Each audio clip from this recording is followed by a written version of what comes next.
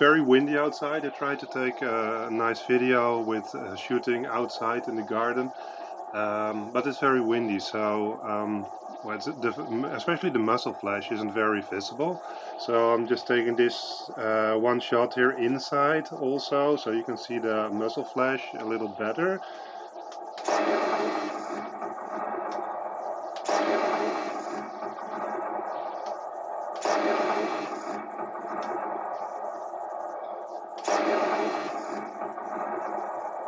So yeah, when it's very bright outside, it's not as visible as inside, logically. So before opening up the tank, to show you what's inside, I first have to remove the little figures because, well, they will fall off. They are magnetic, so you can be removed. They're just cheap resin figures that I bought off AliExpress. I painted them up myself. So yeah, there are 4 figures. I'm going to put them to the side at the moment.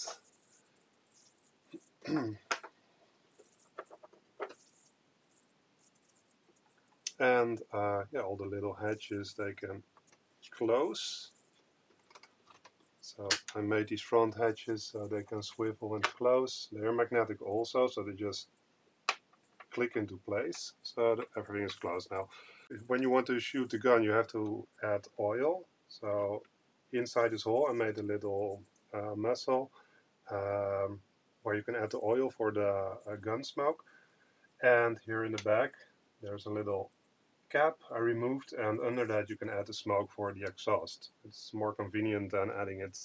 Well, you have to normally you have to open up the whole tank to add oil, which is very inconvenient. So this is the tank opened up. We'll just show what's inside. I will get to the barrel, recoil and flashing at the end. First off, very basic changes, changing the motors to red motors. Red motors are more powerful. I changed the MFU, which was a 6.0 to a 7.1. 6.0 doesn't support servos, and you need servo motors for the recoil of the barrel. So I changed it to TK 7.1. You can also use a TK 6.1, which is an older version. The advantage of using TK 7 is that it only has 2 sound sets. The older versions have 4 sound sets, but the 2 sound sets are better quality samples. So, well, you have less choice, but I choose the Tiger sound for this tank. The other sound, I think it's like an Abrams in this this unit. There's a different unit available, 7 unit, which has, I believe, I don't remember, 1 Russian tank, 1 American, or maybe the Leopards. Nothing for me, at least. What I also did is upgrade the speaker. There's a speaker that has a little bit more bass to it than the original speaker. It's a little bit louder, so the sound is clearer. The smoke unit I replaced.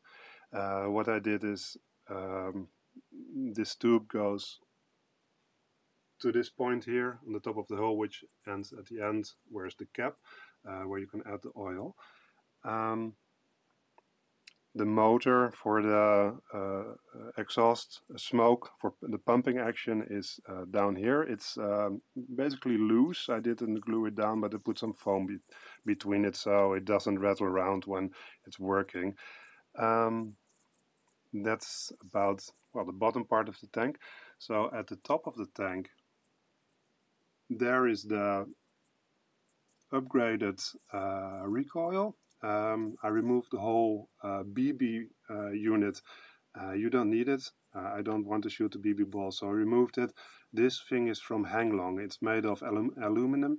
It's not the best quality. It takes some fiddling to add to the tank. Also, the recoil action that it does is a little bit too short for something like a King Tiger, which has an 88 gun, which has a big recoil.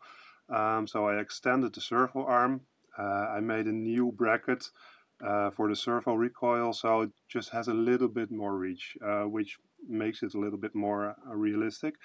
I made a 3D printed bracket that I added to the top of the turret, where there is a servo motor that controls the up and down movement of the barrel. And I don't know if you can see this because it's dark and I don't want to open up completely. Here is the smoke fluid container. It's stuck to the underside of the turret ring, but there's a little tube that goes to the commander cupola where you can add the oil. And right in the back there is a motor that supplies the pumping action for the flash. At the top of the turret, which is not visible, I will see if I have a picture of this. There is the little control unit that controls the flash. It controls when the smoke has to be triggered and when the recoil has to appear.